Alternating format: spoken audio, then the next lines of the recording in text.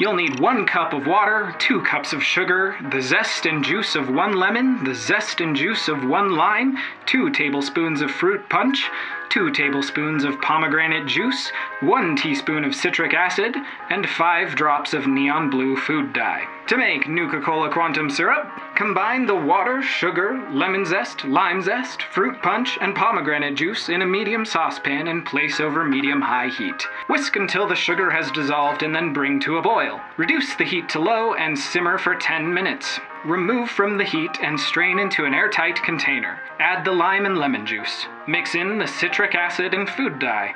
Once cooled, cover and store in the refrigerator for at least 12 hours and up to 2 weeks. To make an ice-cold glass of Nuka-Cola Quantum, combine 1 cup seltzer water, ice, and 9 tablespoons of Nuka-Cola Quantum syrup, then stir together.